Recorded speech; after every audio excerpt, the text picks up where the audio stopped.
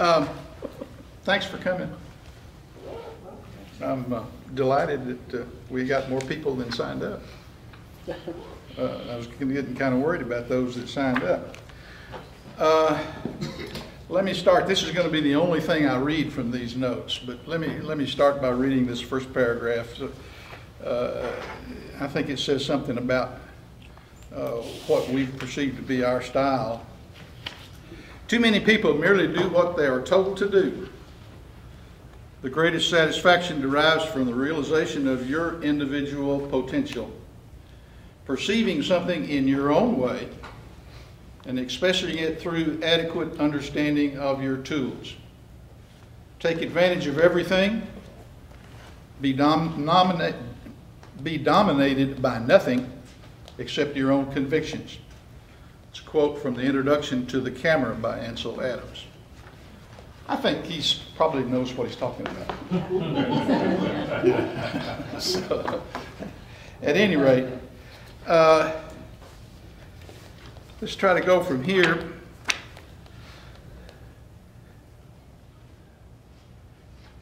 A lot of what I'm going to suggest are simply that. They're suggestions. And it's up to you to kind of sort out what you like and what you want to put into effect and that sort of thing. So we'll start with a little proposition on what is certain things for the ones of us who are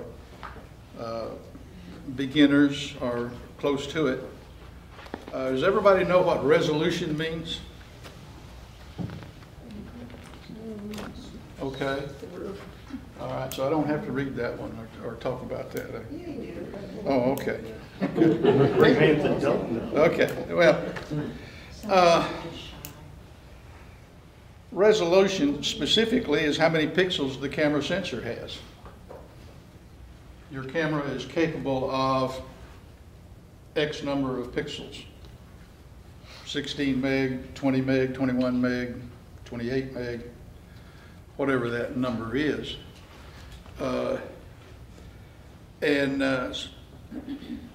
That, in point of fact, whatever that number is, when you put that into your computer, that number gets multiplied by 3 to fill up a red, a green, and a blue channel. So that's where you get your 12 meg camera producing a 36 meg file when you get to the computer. Okay? And the primary reason to buy a camera with lots of megs is because you get with that, if no other reason, you get with that a greater number of colors and a greater nuance in the use of color, simply by having greater resolution. Okay, so that's a good thing. But once you bought your camera and once you've decided about that, that kind of goes away. We know that JPEGs are going to be small resolution, and we know that when you go to print, you're going to get greater resolution out of that. It's pretty well cut and dried thereafter. So the other thing I want to talk about along these lines is exposure. And I think a lot of us have problems with exposure coming into the group when you get off of automatic. How many of us are shooting pictures in automatic only? Shame. Shame. Okay, all right. We're going to try to get you off of automatic tonight. Okay? All right. The three tiers or three, how do I call this? ISO, aperture, and shutter speed make up exposure.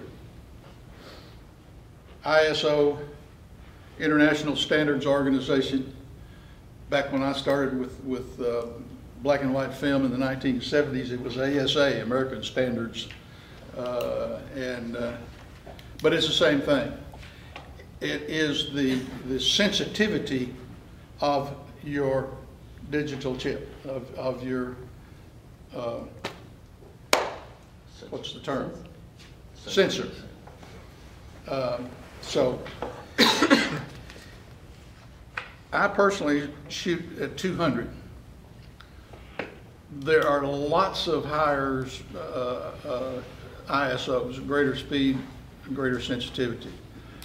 I don't see any problem with my own work as far as the quality of the image is concerned.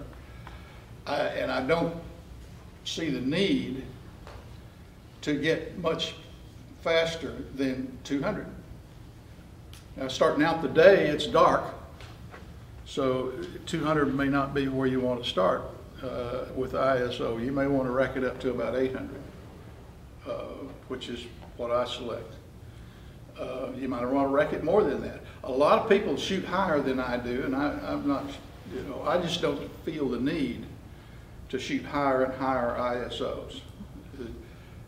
I'll rack it up to 800 when it gets almost dark, or in the afternoon, or when it's just cracking first light in the morning.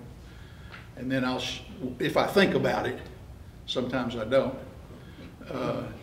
I will shift down to 400 pretty shortly thereafter when we've got more light.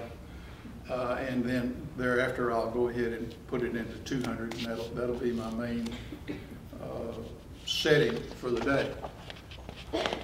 By the way, questions are welcomed. We welcome your questions with enthusiasm, as they say. So what are the advantages and disadvantages of going higher? Well, I'm glad you asked that question. The advantage is that you get more light. The higher the ISO number, the greater the sensitivity, therefore more light. Okay, so you have some latitude in how you want to shoot there. If you want a high, a small aperture, blah blah blah, you can do it easier that way. Okay, the downside is that the greater the ISO number, the higher the noise level, so that you walk back in and you say, that was a great shot I took today of that beautiful blue sky. What are those damn dots doing in the middle of it? So you got that to deal with. Okay. If you stay in the low numbers, you won't have a problem with noise. So you won't have the digital noise to worry about. There are programs that you can use. An old one that I've still got and use from time to time is called Noise Ninja. Works as good as anything still. And there's a couple more. I think there's some in Photoshop and in Lightroom both. Am I right? Mm-hmm. Yes. In Photoshop that you can use, and I assume that they're reasonably effective. So, yes, ma'am. An alternative to raising your ISO would be to have a slower shutter speed. Sure. So, which is the worst for noise? Going up on the ISO or going really, really slow on the... I'm not aware of the slower shutter speed ever being a problem with noise. Like 30 seconds or a minute or 2 minutes? Well, now you get that far, there might be. I haven't been there. It will create noise. But yeah, at 30 seconds I would assume it would, but you know. So it's kind of a trade-off, I guess. Yeah, but realize how high you would have the ISO to for 30 seconds to be an alternative. It would be quite great. You know, we could sit here and figure it out, but yes, sir. But you can refer to your camera manual or reviews or do a test to see at what ISO noise starts showing up in your particular camera. Yes, you can. The older ones, 400 was noisy, and now you can go way above that. Exactly. Exactly. Ken's right. Yeah. Okay. Okay. The ISO numbers are full stops. 200, 400, 800, 1600, and so forth. Those are all full stops. Most of your cameras will have 1/3 stops in between those.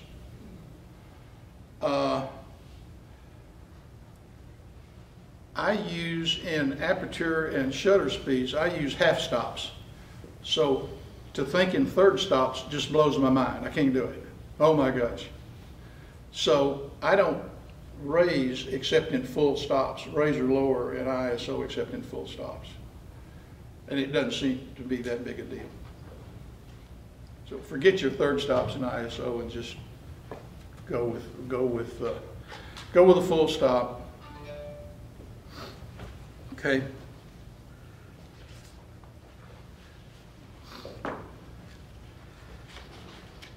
And we talked about noise. We talked about the third stops. Okay, aperture.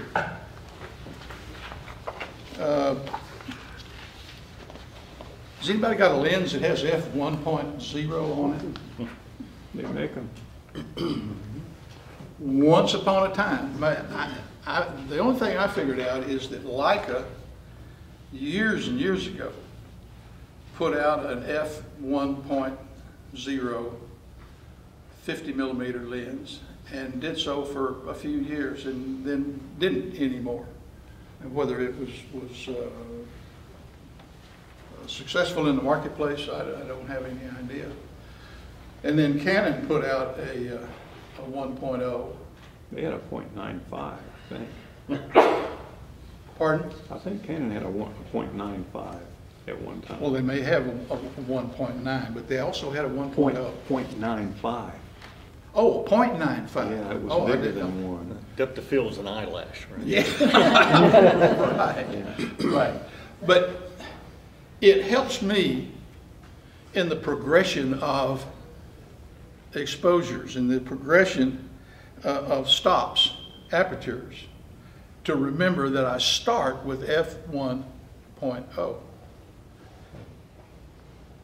Look at your notes, the list of full stops. 1.0, 1.4, 2.0, 2.8. What's the relationship between those? 2.0 is double 1.0. Okay?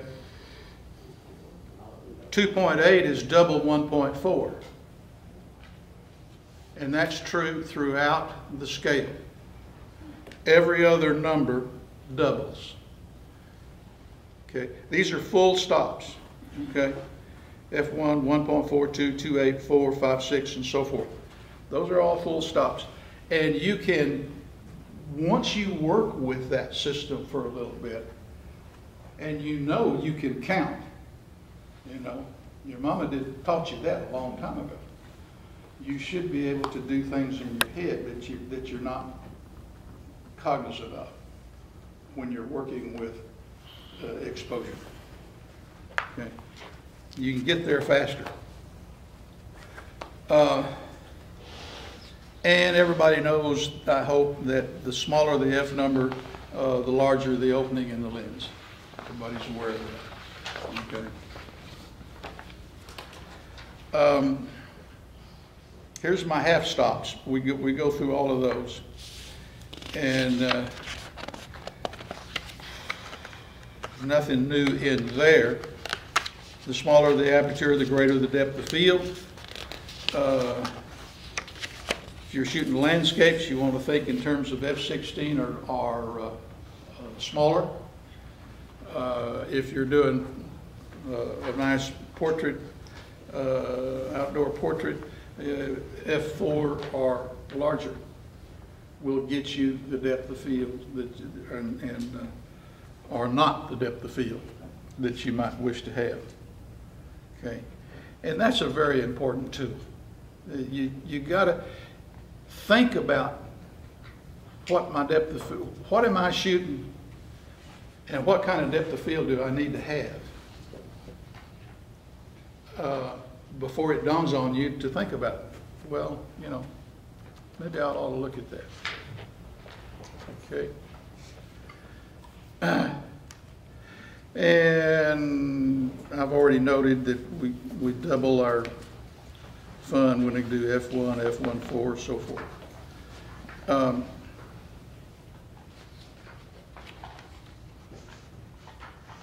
Shutter speeds. Boy, there's 100,000 shutter speeds down there. These are all half stops. I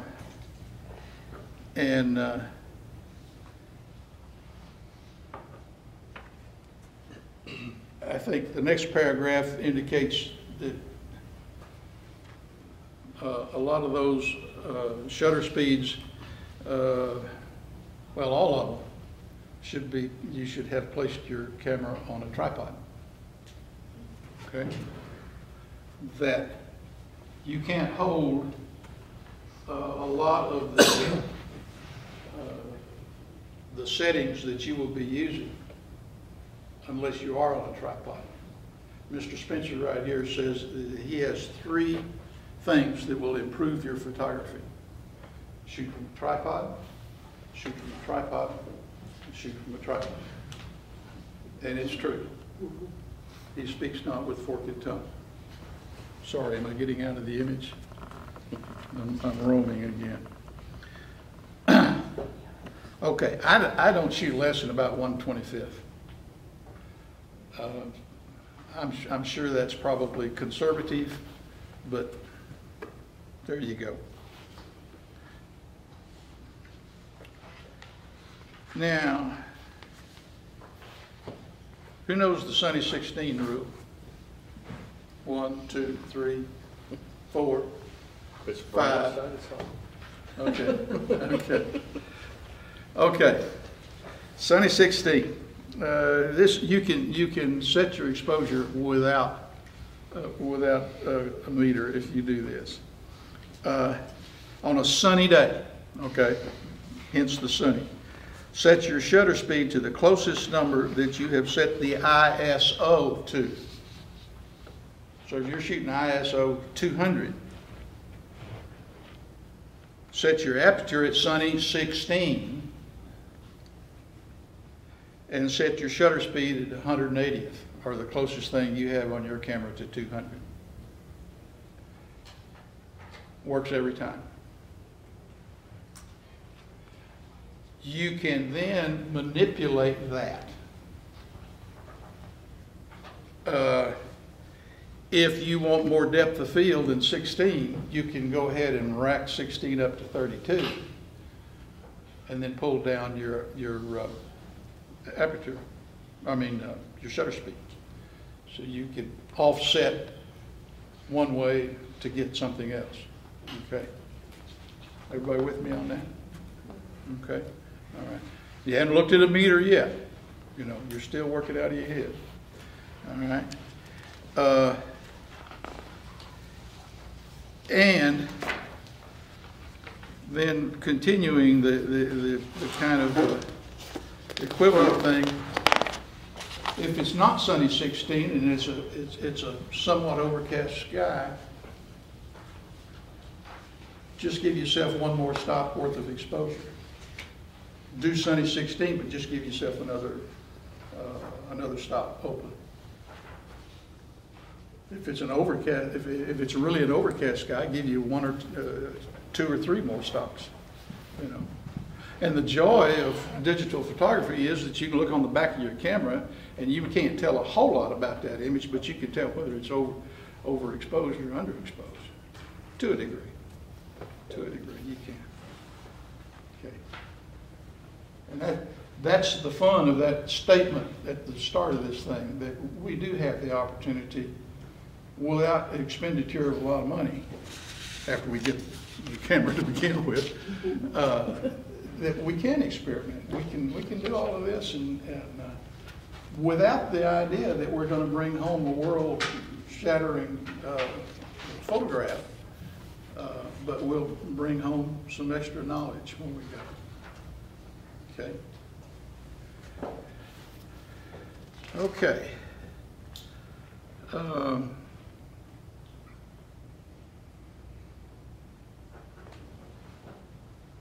that we know something about exposure, does everybody know what middle gray is?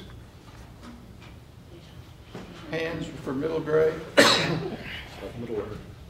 Okay, all right, you know, okay.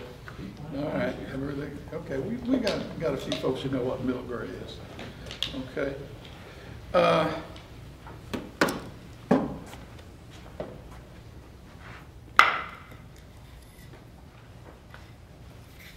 Everybody seen one of these before? There's middle gray on there. Okay.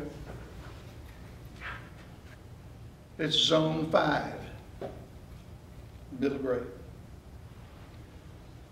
So now that we know what it is, it's stuck between zones 0 and 10, right in the middle.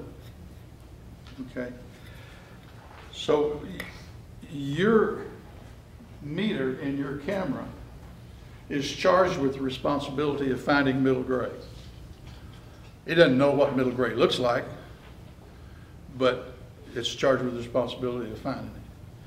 And most of the time, you have to think it does, but sometimes it doesn't. So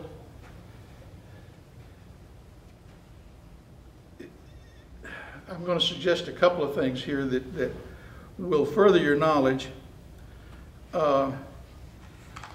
and give you greater latitude in how you work and what you do. Okay? So I'm very confused about what to expect from my camera, the meter built into my camera. And I will share my confusion with you so you can become confused. I don't know, on my histogram, for instance, when I'm looking at the histogram on the back of my camera, there are 5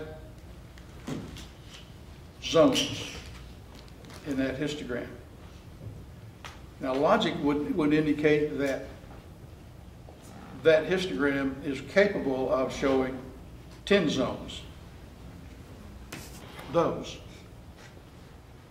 But things are not always logical, and maybe it's just supposed to show 5 zones, which I'm told is what most modern digital cameras are capable of. They're not capable of giving you a 9-zone or a 10-zone shot. They're capable of giving you 5, maybe 6, but mainly 5.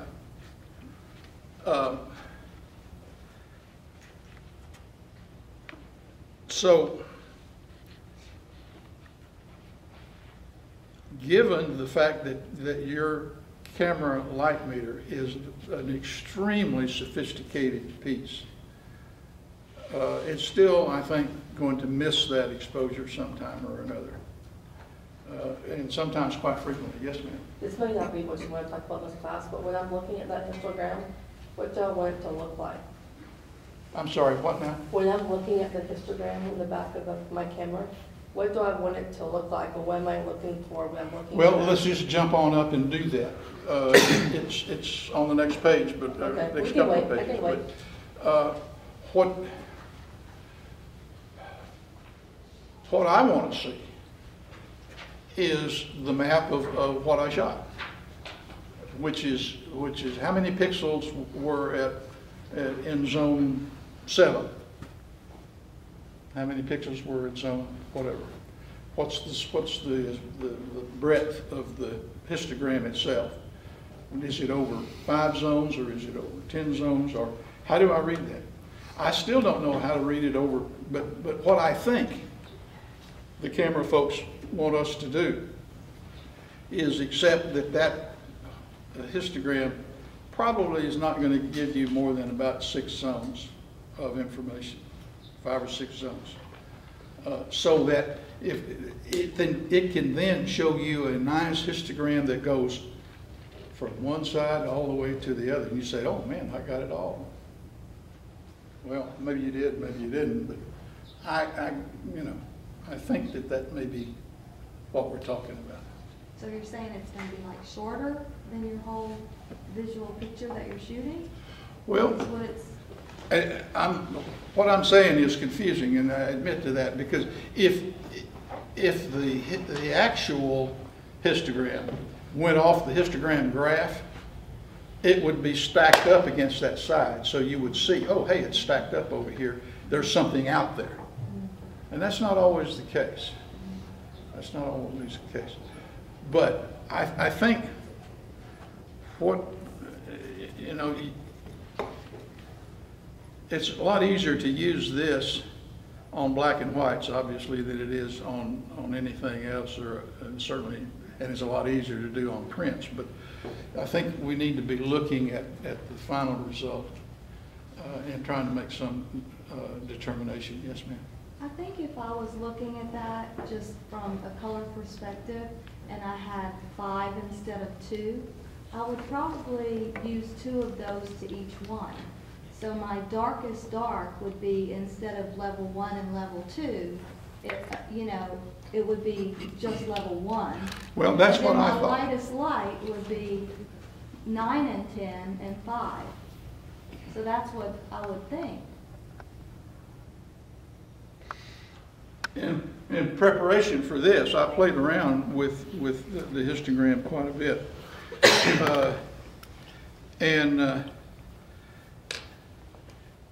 I was getting anything that stayed inside or was stacked up only slightly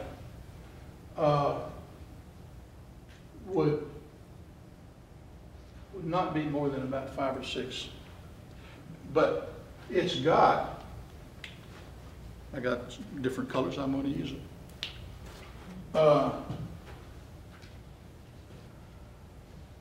What has it got? 6 zones, or is it 4? Mine is 5. 5 zones. 1, 2. This isn't working out. You can't have them set line. Divide each one in half. There you go. Like that. All right, well, play like those are equal, please. Okay. Now I lost my complete train of thought.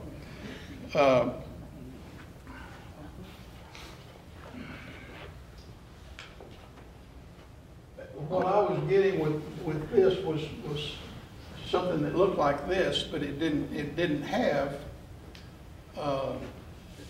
It only had 5 or 6 zones, or 5 zones, if it looked like this on the back of the camera. This is a Canon camera. Nikon may be different. I don't know. So I said, okay, I don't really like that, but what can I do about it? I think I'll go get my gray card. We're going to talk about gray cards here in a little bit. And I'm going to shoot a picture of my gray card and see how the histogram does with it. The histogram took the gray card. The gray card was smacked up against the lens with good lighting on it.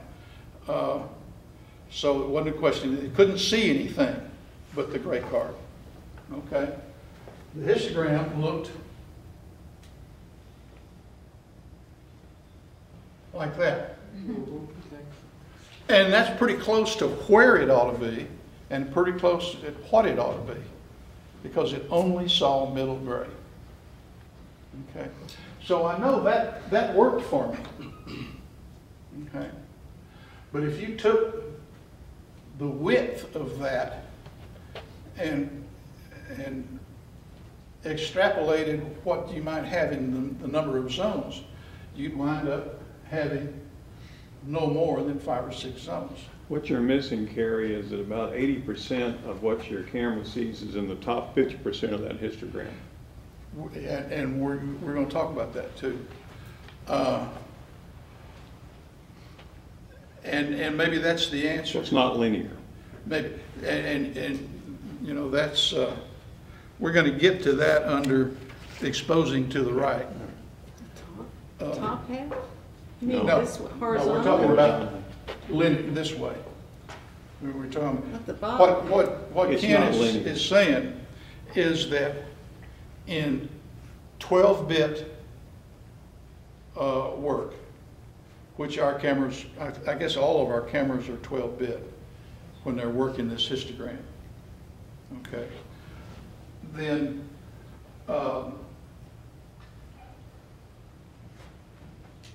there's 4,000 and some odd colors available. 2,024 of them are right here. 1,012 are right here. 506 are right here, and so on down the scale. Okay, and it doesn't last very long. That's in your notes, as a matter of fact, on page, well, their pages are not numbered. The one that starts up, conventional wisdom, is at the top, whatever that is. And down to mid-page, it says exposed to the right. Okay. And the second paragraph is just what I was talking about. Capable of recording up to 4096 distinct colors. Zone, and that's supposedly zone 9, I guess.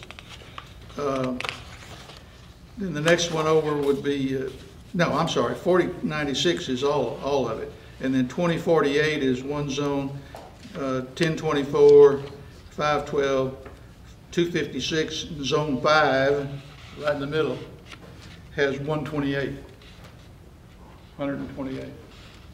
So that doesn't fit everything we know about this thing, and there's lots of reasons to think, or let me put it this way. We have been led to believe that this exposed to the right was such a good deal because we're going to pick up all these colors. But we're not going to pick up all those colors because those colors,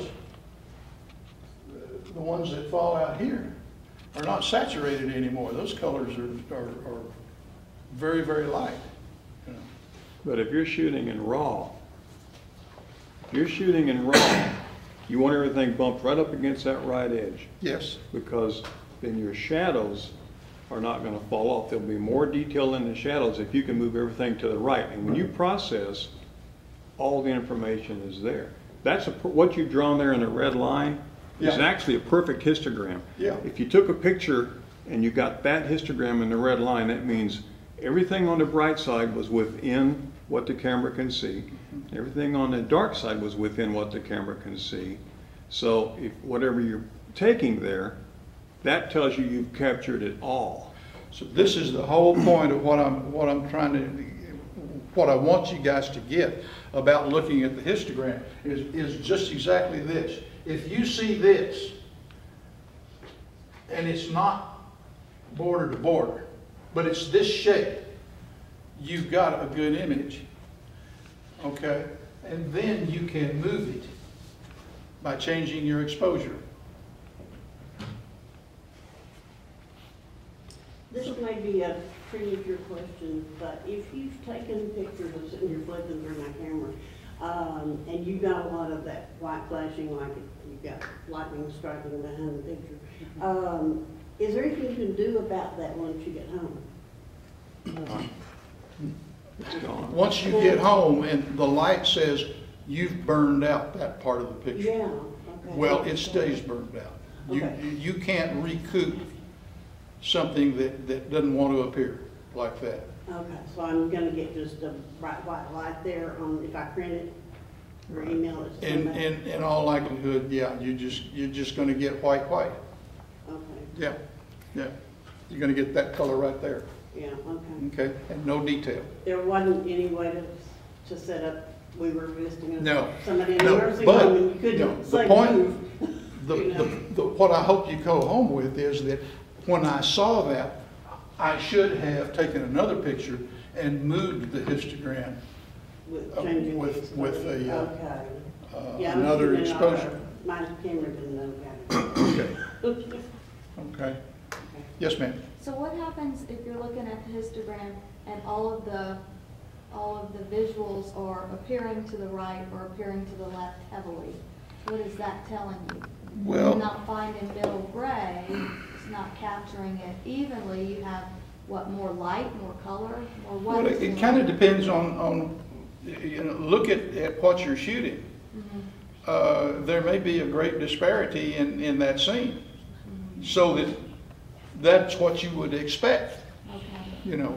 So if I'm trying to capture something that may be of interest in the left, Yeah. and something really mild Yeah. to the right, it may be Yes, correct. sir. I'm dying to draw some histograms there. Yeah, please do. Yeah. What? Go for it. Can I draw a histogram? Please do. I think Come I on can up. answer some of their questions. Come on up.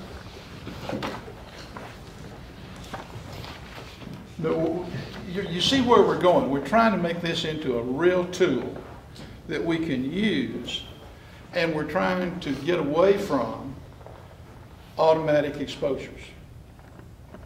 Okay? Give them one that works. That must be a woolly part of the board or something. I don't know.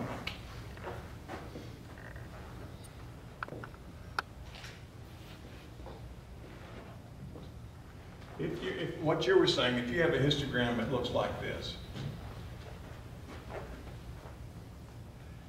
we know that Well, More it looks like detail- that, and then on the bottom, it kind of It just kind of squiggles dribbled around. off? Yeah.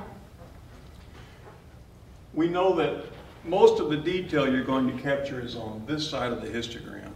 This is the light, lots of important detail here. This is darker, you're not getting much detail. So if you're taking a picture and you get this, depending on what this is, you might move this over, change the exposure, and move this over, knowing that you're going to get a lot more detail up here when you process it home.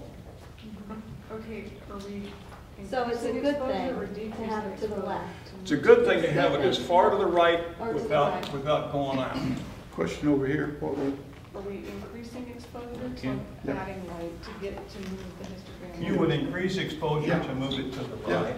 This is the light side. Okay. The left is the dark side. So it's good to have the peaks in. That's the way you're doing. Well, Is it level or Yeah, peaks? yeah. The peaks are not important. Each one of these is a stack of pixels in a certain exposure range. So Yeah. you don't worry about the peaks, but where the curve is located. If you've got one that looks like this, you know that everything out here is going to be blown out. You're not going to get any detail there. At the same time, if you've got one that looks like this, you know that all this, there's no detail, it's just black, you've lost it. So ideally, you want something that covers all your bases. So what they're saying to expose to the right is, I'll just make 3. Rather than, if you can get your histogram right over here, you've captured 90% of all the detail you're ever going to capture here. Now, when you go home and print this, if you just say print, you're going to get a blown out picture. But if you're doing processing in RAW, when you process this in the RAW, you can move this curve back, and what you'll find out, it doesn't move back to here. It actually moves back to something like this. So you're getting a lot more detail in the shadow area. And these histograms can be weird because I just got back from Big Bend where the light is real intense. And I had a mountain scene with bright sky behind it. The mountain was in shadow. And my histogram looked like this. What this told me was, my mountain is exposed here, there's nothing in between, then it hits that bright sky. I know that's going to be white. It was white when I'm looking at it, it's going to be white when I process it. So in order to fix that, I would have changed my exposure so it looked like this, and let this go out here. We don't care that. We know we're not going to get any detail there. And so what I do is, I set my meter, and these cameras, they look at all these different parts of the scene, and they come up with an average. I set my meter to center the needle, or center the, whatever your camera says. Center it, I take an exposure, I look at the histogram, then I work from there. And I'll change my exposure to make the histogram look the way I want.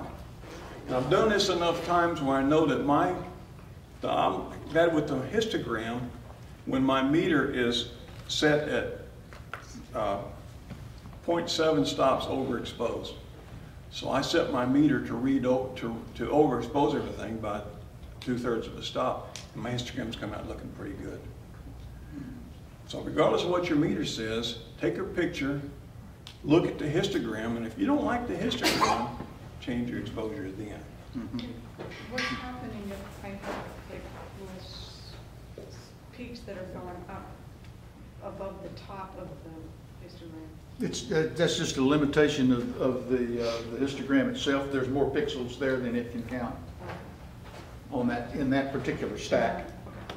Okay, not to be particularly worried about. Yes, ma'am. If I'm shooting, you know, these were all shot in automatic mode, but I look through and almost all of my histograms are on the left side instead of the right side. So what would I do to fix that? Depends on the picture. If you have them all on the left-hand side, it's usually a dark picture. See what more like. Yeah. They're going to be darker. Yeah. If they're on the right-hand side, they're going to be brighter Yeah, pictures. okay. Yeah. My rule is if it's in the range, it's going to work out. You Yeah. can change it in Photoshop. If you're going into camera raw. True. Well, no, if it's within the range, you're going to have a Okay, problem. okay, I see what you're saying. Yeah, okay. Yeah, so, It's, I want to make sure I understand. So when I'm looking at this, if I notice that I'm going off on the right-hand side, then I'm getting too much light. So I want to either decrease my shutter speed or increase my aperture. Or is it the opposite? It's opposite. You're going to, well, whatever you want to do, you'll Yeah. make the lighter Yeah. parts dark. You want less light coming into your camera, is what you want. Right, but if you're worried so much about the right-hand side and getting that correct, which sometimes you have to, remember that it changes the darker parts too. Okay. How many of you have in your in-camera meter, how many of you have a spot meter as part of that? Everybody. At least half of us. Not much more than half. Right there. Here's a spot meter. It's hard to get that in that camera too. I don't even know what one of those is. Okay, well, we're going to talk about that. Spot meter is a wonderful tool. The camera, the spot meter that the higher end cameras have, and I'm told, covers a spot of 3 to 5 degrees, okay? And it does a pretty darn good job. A handheld spot meter meters 1 degree, so it's more precise. If there's an aid that has really helped me understand what little I know now, it's been because of this device right here, the handheld, because it really taught me where middle gray was, and it taught me how to recognize what middle gray is without any other help, because this is going to tell me. All I got to do is say, there's that bush over there 100 yards, take a meter reading, and there's that over there, there's take a meter reading, and this is going to show me the difference between those meter readings. I can be able to get a real good idea of, and particularly the classic case for using a spot meter, handheld spot meter, is in a canyon where you've got deep shadows on one side and brights on the other side, and you got to know where those deep shadows are and how bad are they, and you really need to know pretty precisely how bad they are. And sometimes the camera meter lets you down in that. Spot meter never will. This is, so, I don't think solar garbage made anymore, is it, Ken? Solar guard? I don't think so. This is available at KE, does everybody know about KEH as a source of supply? KEH.com is something you want to write down. KEH.com is a vendor out of a suburb of Atlanta.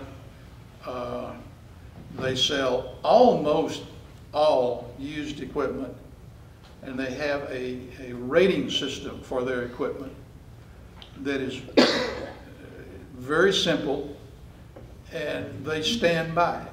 If they say this is like new, everything that came in the box will be in the box.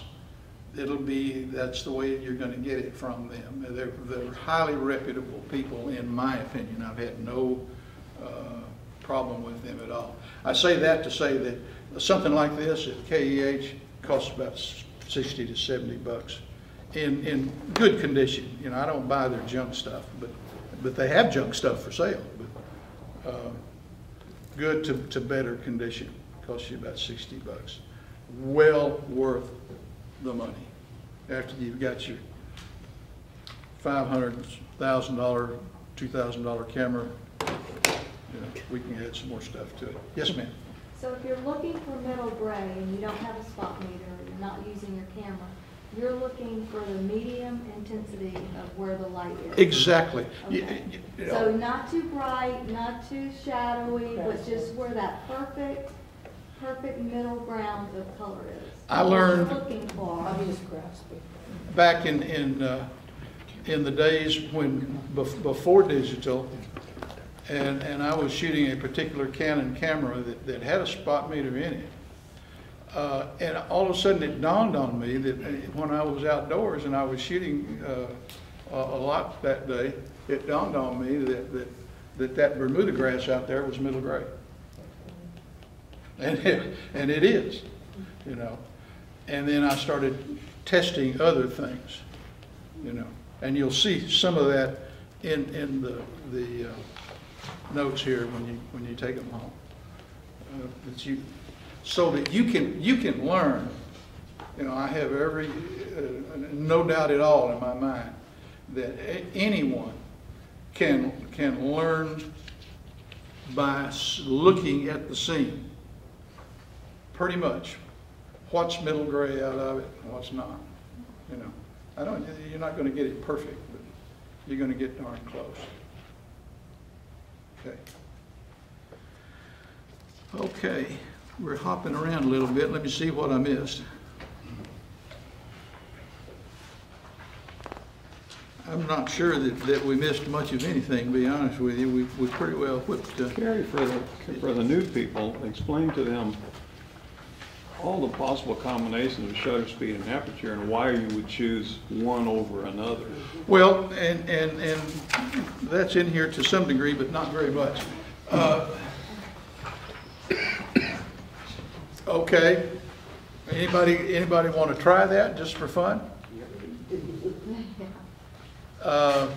If you had a landscape scene and you want maximum depth of field, would you choose, and you only had two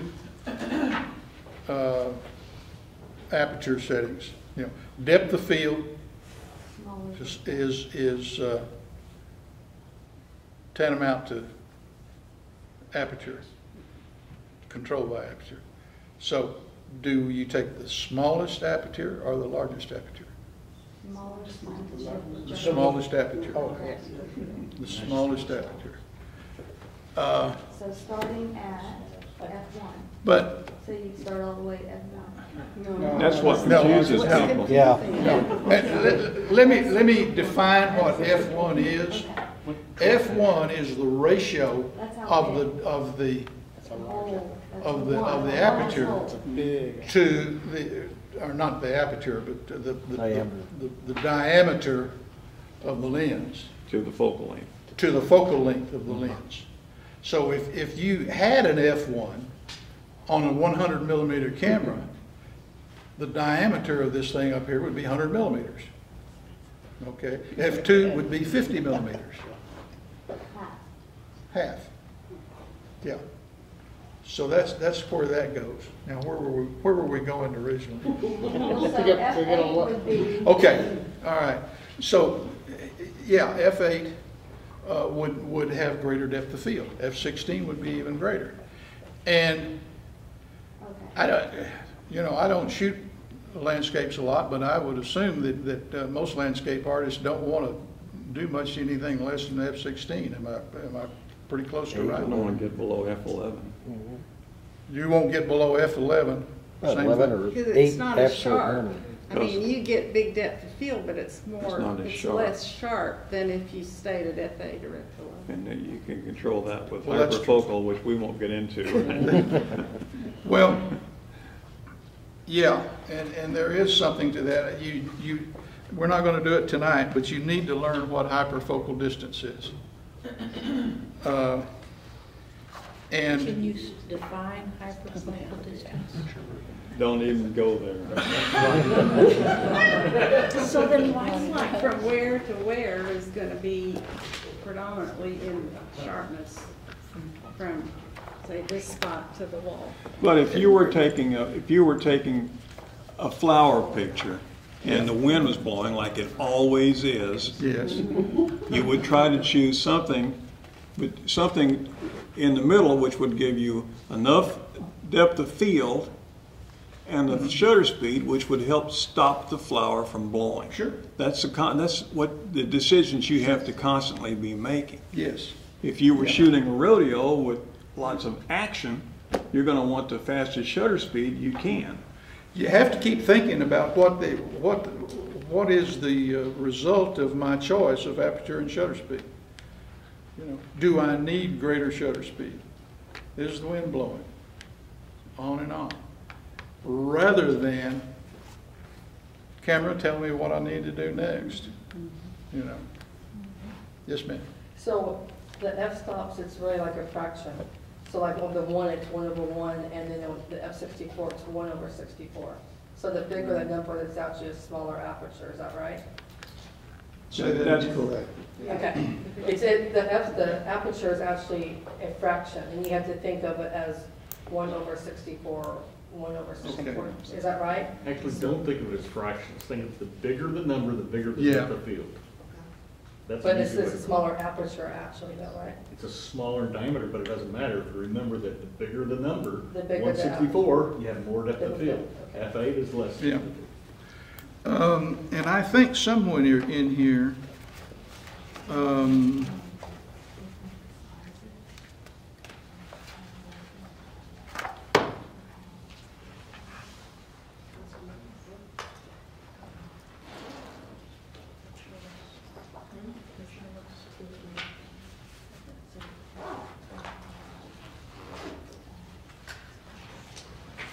here we go. You can come up and look at this, and if we need to take a break, we'll take a break, but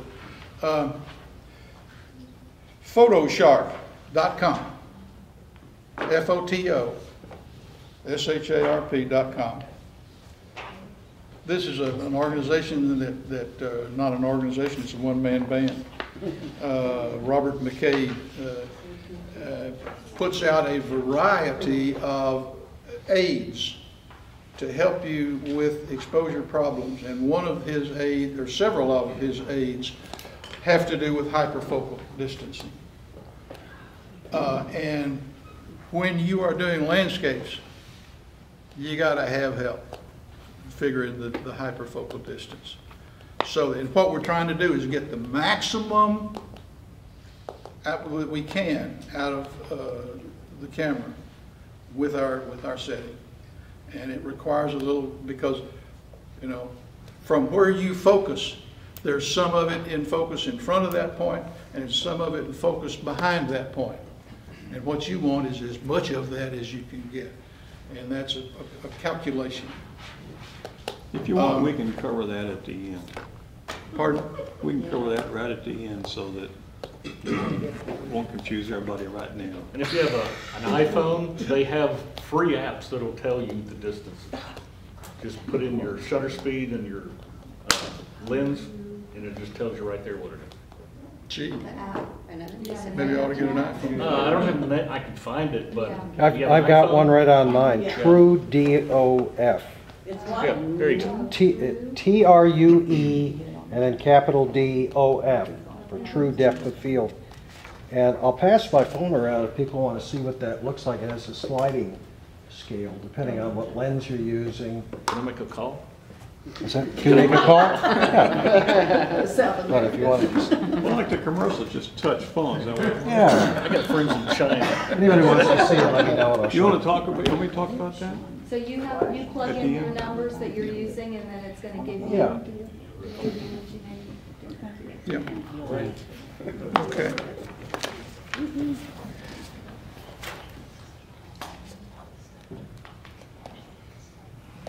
All right, the only thing I've got to add, well, I was to this point, but, There's an app called Field Tools. You just look it up. Exposure Handbook by a guy by the name of Chris Weston. If you've been around photography for a while, you know the name Weston. Okay. This is available at Amazon. And if you go to one of the Amazon sellers, it's about $10. If you pay Amazon for it, it's about $20. Or maybe it's 15. What do I say in here, I think? Yeah, $20. It's in your notes.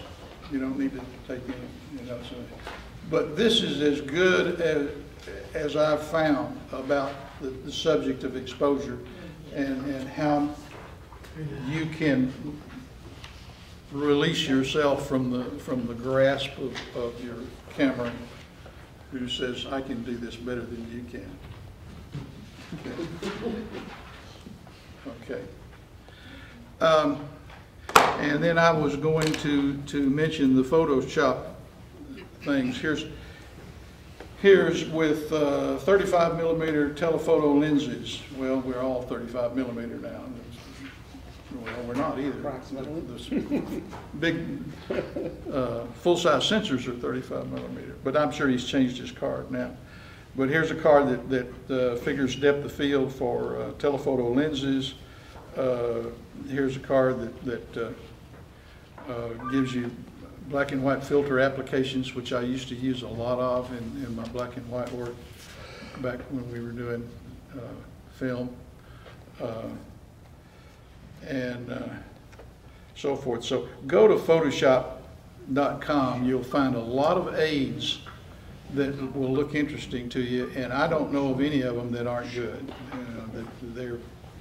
The guys really got.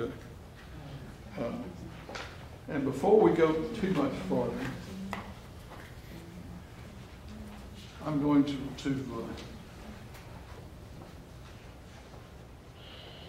see if anybody wants one of these. The lady that was asking me all the questions I could answer. I'm sorry? you ask him the questions he can answer. You got that because I could answer your question Yay. most of the time. Oh, okay. I'll ask you some more easy ones. Okay. This is fun. I need to use one. I need this for my class anyway. There you go. Okay. Oh, no. You broke it. Now, we've got white balance, I think is about the only thing left on the page here. But what's everybody doing about white balance? Are you setting the white balance to what you think it's supposed to set, or you do all that? Don't worry about it. Change it. There you go. Sometimes I forget. Yeah, I've done that. I have used nothing but automatic since I got into digital, and I see no reason to change. The cameras are that good in that particular regard that I don't see why I have to go dial up some imaginary thing unless I were a studio guy and knew the lumens or knew whatever you need to know to set it in a studio. Yes, because we have. The one time I found it effective is in JPEGs and night shooting. When you're shooting at night, it does make a difference. But Well, I don't shoot a lot at night. You but can I correct it, but it's a lot easier just to do it in RAW. That's what I've been finding. Yeah. I just pick the color balance. Hmm. And only when I'm shooting at night. depending on the light source at Yeah. night. And it's still never right. So. Okay. Talked about that. I hate people that bring their equipment and play show and tell, but there are some things that doesn't really, you know, you like to recommend them and if you haven't got a tripod, oh, I walked out again, didn't I?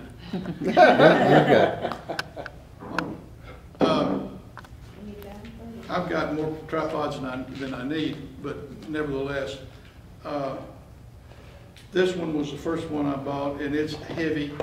It's got the ball head on it, and I would highly recommend that if those of you who don't have this kind of equipment yet, that a ball head is devoutly to be desired, rather than a head that requires that you go this knob and then this knob and then this knob and so forth.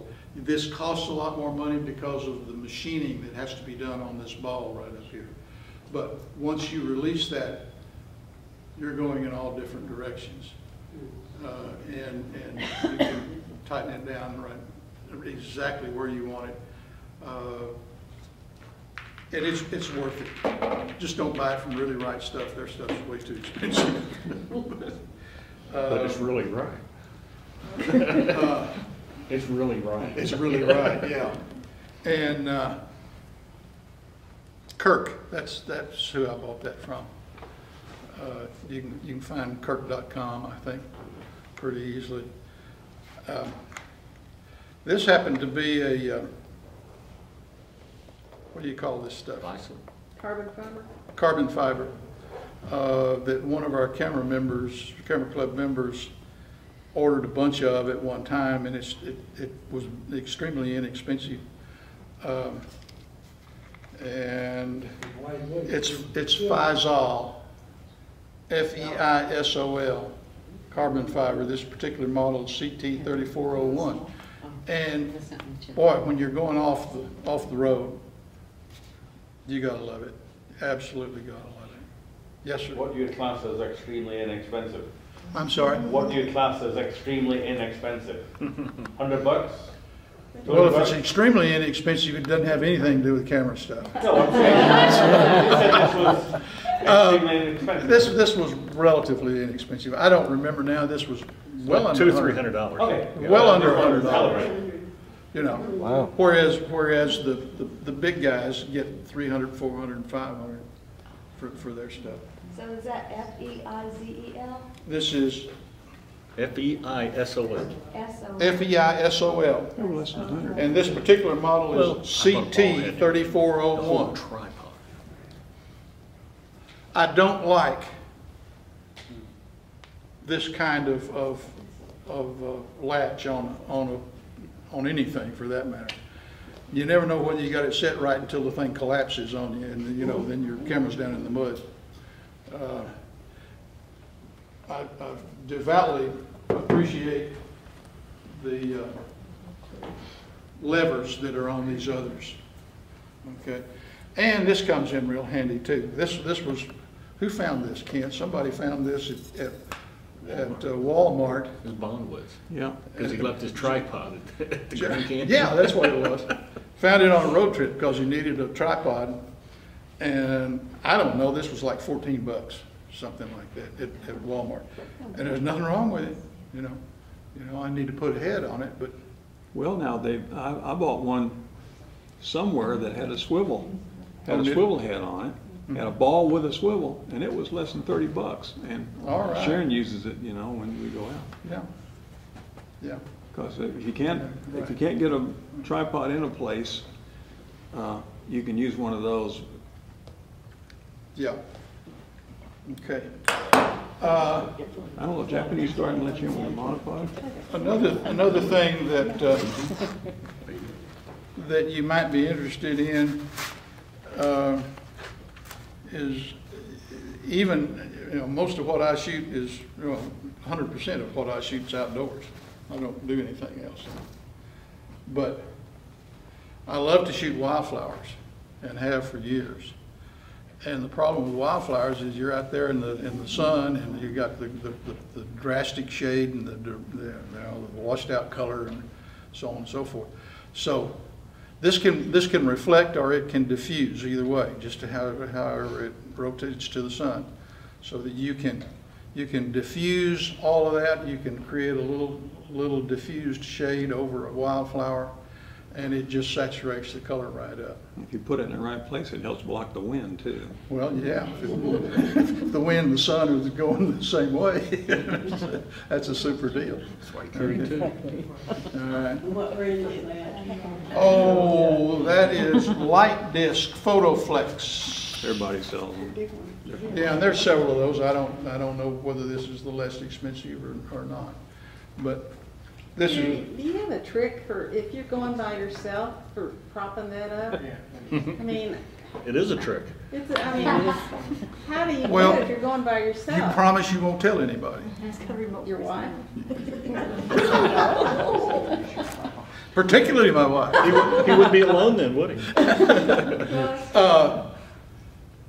What I do is I take my tripod over there and I lean it up against the tripod, or I hold it on with a clamp to a tripod, or I hold it on to a bush with a clamp or something like that. A remote shut. Yeah. And then get out and hand hold what I told you not to hand hold. Okay. Didn't you use the real pod for that too? All right.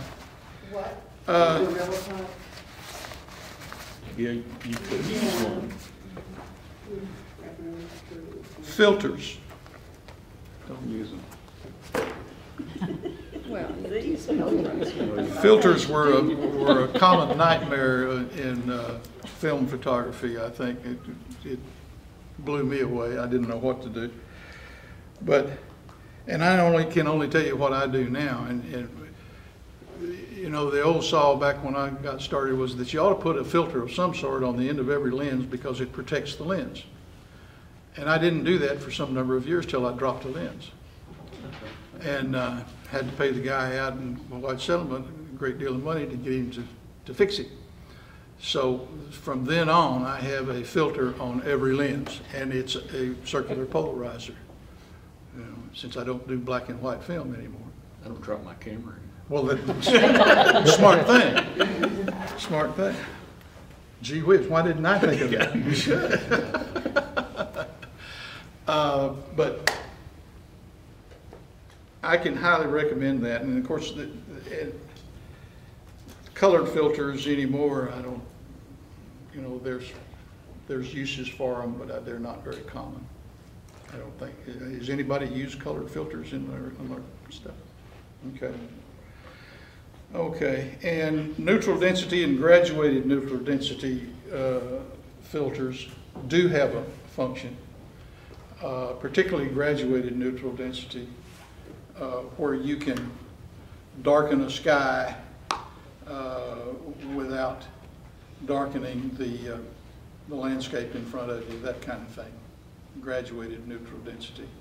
It's square as a general rule, and you put it into a mounting bracket that then mounts to the camera, so that you can then twist it clockwise or counterclockwise, and it's in a slot so that you can lower it to the position that you want it lowered to, so it works out pretty well. So that's another thing. We talked about the cheat sheets from a Photoshop. The other thing is shutter cable release. Now that you're on a tripod, you need a cable release. You have to use a filter for that. And I have them. Yeah. I use them when I have to. The polarizer. Yeah. But no, that's a neutral density. Is it? Yeah, but 10 stops. I don't know that we've answered all of your questions, but I hope we've answered most of them anyway. 10 stops. And I appreciate you guys. it's just full of tin stuff. Is there any more questions? Basically, Anybody got most of anything the else they want to ask? Last chance. I see what you're saying. It was a bright sunny day. Thanks for coming. Ken's gonna do Oh, a, wait, there's more. what are you gonna do? Hyperfocal distance. Hyperfocal distance. No sense in talking about it here without confusing them. You're explaining the speed in Star Wars, is that what you're doing? While Ken's doing that, one more of my toys. This is a 12-volt gizmo that goes in your car and changes 12 volt to 110, and you can now charge your batteries as you're going down the highway. That's not an expensive item. Can you plug any, any regular household? Any regular household Where 110, did you get that? Because I'm looking for one. you had to ask me Some all that. over the place. Yeah, they're everywhere. Yeah, they're everywhere. Walmart. I think maybe I did get it at Walmart. How Yeah. much money are we talking about? Right. Pardon? How much? You can spend I don't remember. $15. It That depends was on the older. wattage. I would think probably, what, less than 30 bucks? Yeah, I would say. Probably less than 20 bucks. I don't know, but, you know, something like that. It rides in the back of my car now, and, you know, it stays there. Just station. Because I got things I'd like to plug in and run Yeah, down the road. yeah.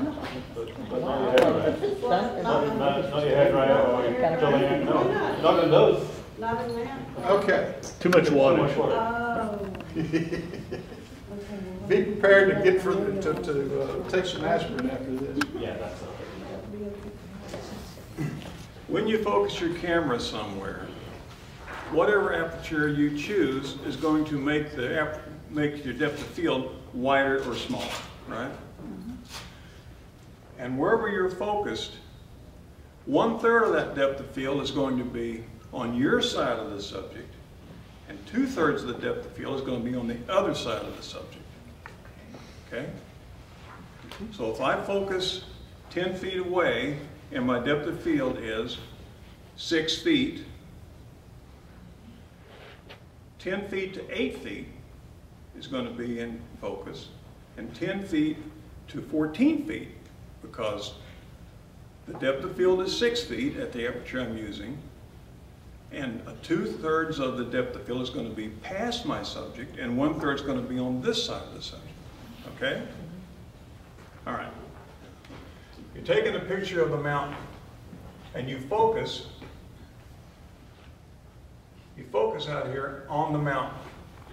Now let's say your depth of field is 30 feet. 10 feet is going to be on this side, and 20 feet is going to be on that side. Okay? If your depth of field has to be 30 feet at whatever aperture you're using at f4. Well, you got the mountain in focus, but you only got 10 feet on this side, and 20 feet of your depth of field is wasted because it's on the other side of the mountain. It's not picking up anything. All right? Let's say your depth of field, let's say you were shooting this at f11, and your depth of field is 100 feet. And you focus here. Okay, you've got 33 feet on this side, and whatever, it's 66 feet on that side. Now you're wasting 66 feet of your depth of field. And you've only got 33 feet on this side of the mountain is in your depth of field. All right. Let's say you focus here. And this is going to be at 30 feet. And your depth of field is 100 feet. Then your depth of field runs all the way from here to here. Now, this is an extreme example, but you see what I'm saying? Pretty small So mountain. well, no, it's pretty close. Okay, let's say that's not a mountain. Let's say it's a person. And you want to get the flower and the mountains in focus. And you're using, say you're using a wide angle lens, and you're at f11. With a wide angle lens at f11, your depth of field at f11 is going to be, let's say, 210 feet. If you focus here, then 60 feet is going to be in front of your focus, and 100 and whatever the difference, 140 feet is going to be away. So in order to get everything in focus, you need to focus not on the flower, not on the mountain, but somewhere in between. And that's the trick, is knowing where to focus. And the depth of field tables that Kerry was talking about will show you.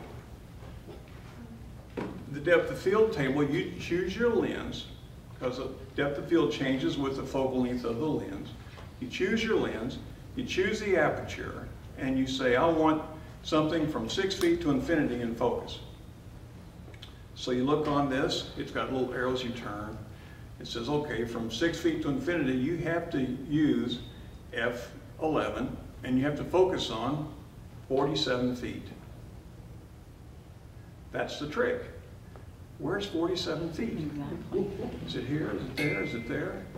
I mean, and you can look at the back of your camera and use live view and zoom in. And I've been burned on this recently. I wonder if I got it all.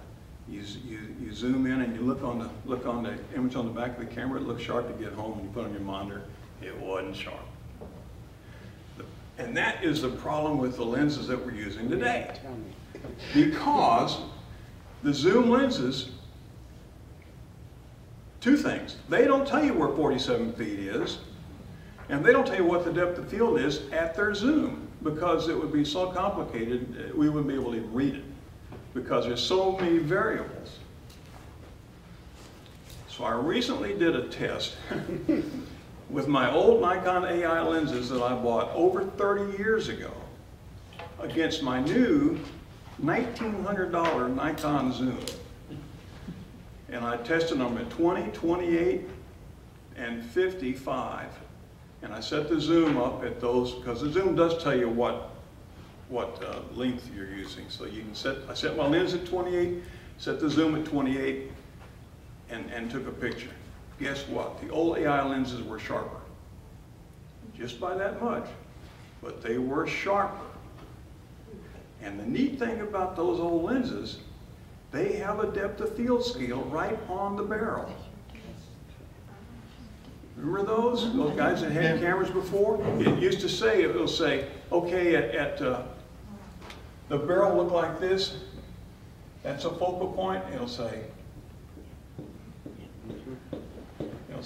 5, 6, 8, 11, 16, 8, 8, 16, and there'll be marks. And when you set your aperture, these marks this will be distance down here. This will be, it'll say 2 feet, 8 feet, 16 feet, 40 feet, 90 feet. So you can turn that barrel and you know that at what aperture, how long your depth of field is. So if you choose F11, it's good to 2 feet, and it's also good to 90 feet for this lens. And you don't care where this mark. This might end up at 35 feet. You don't care where this ends up. You're just trying to match the points on that lens to cover the distance you need to cover, and it works. I just got back from Big Bend. I left those zooms in the car because I'm a landscape photographer, and I wanted as much depth of field as I could get, and I wanted to make sure it was sharp and not find out when I got home that I blew it. And the lenses are not only sharper, but they have the depth of field built right into them. And so if you've gone to digital like I did and still have your old equipment, you might think about digging that out and running a little test with it. And if you don't have your own equipment, maybe you got a Canon or whatever you got, a Sony or whatever, you might go to KEH or the manufacturer. Nikon still sells fixed focal length lenses. I'll sell you mine. Yeah, and I'm sure Canon still sells them, or you can go to KEH And you can probably buy a 50 millimeter, I know you can buy a 50 millimeter lens for almost any make of camera. It'll be a 1.8 for like 60 bucks. Because that was an easy lens to make there. The 50 millimeters are the sharpest lenses that they ever made because they were easy to make. So I'm just suggesting that if you're worried about depth of field and you're a landscape photographer, you might, if you're a landscape guy, you're probably going to shoot mostly at 28 millimeter lenses. I mean, that's what I shoot. I mean, that's what I use most of the time for landscapes is a 28. So you might just buy one 28 millimeter lens from used and give it a shot and see how you like it. I mean, zooms have come a long way. You know, 30 years ago, you couldn't give me a zoom. They were terrible. They are really good now. I mean, when I tested them, the difference in the sharpness, and I did everything for sharpness. And I went to 100% on my monitor, and then I zoomed in from there. And I put them side by side, and they were so close. But I was going to see if the eye was even close to the sharpness of the $2,000 zoom. It was better. Just by a little, but it was better. So, something to consider. And if you're worried about sharpness, let me get on my bandwagon. Not only do you want to use a tripod, use a shutter release. If your camera has mirror lockup, use it. Because it prevents that mirror. That's a piece of glass that's doing that, and then the shutter goes off. Well, the camera's still shaking a little bit from that mirror. If you can lock the mirror up and wait 3 seconds, and then just the shutter goes off, it gives that little bit of extra sharpness. And then use a lens hood, because that will help you dramatically in your image. And that's my problem now. I got these little fixed focal length lenses and no lens hoods. So I discovered from shooting a 4x5, I could take my cap. If I could see light on the lens, I'd hold it where the block the light. That helped. So every little thing you can do to increase sharpness. But if you can't do anything else, please use a tripod. Now, I judged several camera clubs around, and camera clubs of people you would think would know better. And you can see I got plain old prints. I'm looking at them. 60% of them had camera shake because they were handheld. Just no excuse for that. Why buy a $2,000 lens and avoid buying a $100 tripod? Does that make sense? I'm through. Okay. Okay. Anything else, folks? Let's go home. Thank you very much for coming. I appreciate you. Thank you. Thank you.